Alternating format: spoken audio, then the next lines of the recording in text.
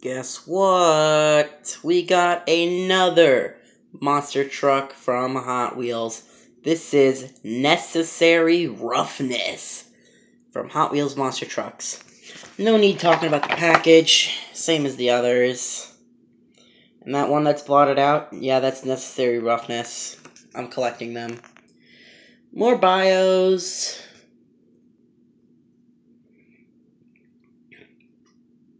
Okay, the crash attack makes no sense.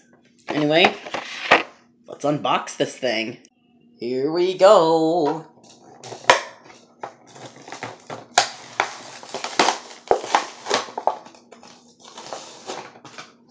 Do not worry, everything goes into the recycling after these videos. I do not wish to harm the environment. So, Nessie-Sary Roughness, and the car. Again, the car can connect with the other cars to make complex structures.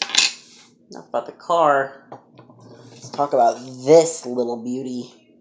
I gotta say that this has to be one of the most visually appealing trucks I have ever seen.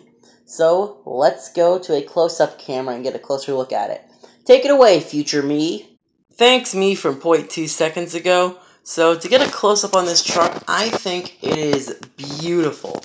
The design looks amazing with all kinds of, like, body parts of, like, the Loch Ness Monster kind of coming out. I love this design. It's so pretty. The tires, same thing. But unlike other Hot Wheels trucks, they got an extra colored, like, ring around the rims, which I really do like.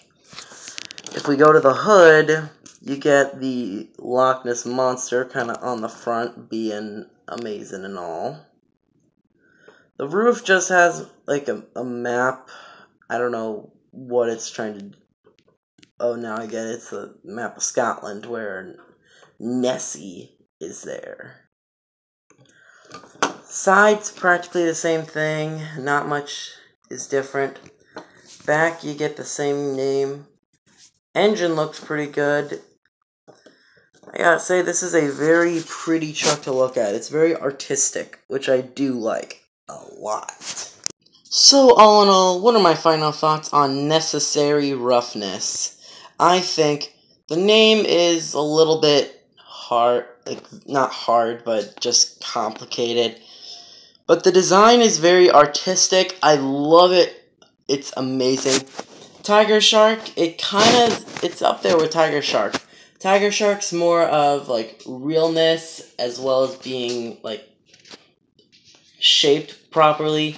But Nessie-Sary Roughness, for a pickup style truck, it's so beautiful.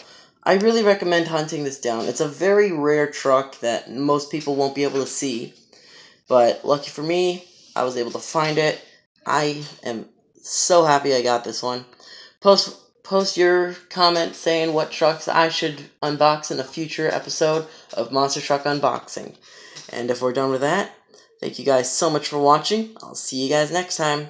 Bye-bye.